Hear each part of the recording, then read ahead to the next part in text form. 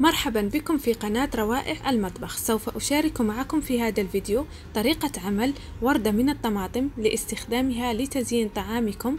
تابعوا معي الفيديو لمعرفة الطريقة. آخذ 1 طماطم، يجب أن تكون الطماطم قاسية قليلا لكي أستطيع التحكم فيها وتقشيرها بكل سهولة.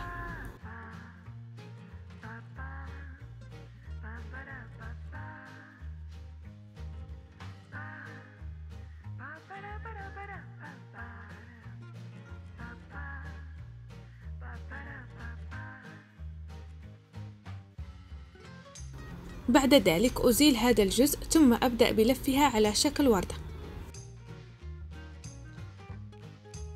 ثم أقلبها لكي تصبح على شكل وردة مع التركيز على وضع هذا الجزء أسفل الوردة. وهذا شكل وردة الطماطم النهائي. أتمنى أن تجربوا هذه الطريقة وتنال إعجابكم. لا تنسوا دعمي بالاشتراك في القناة وتفعيل زر الجرس لكي يصلكم كل جديد، والضغط على زر الإعجاب إذا أعجبكم الفيديو. أراكم في فيديو قادم بإذن الله. مع السلامة.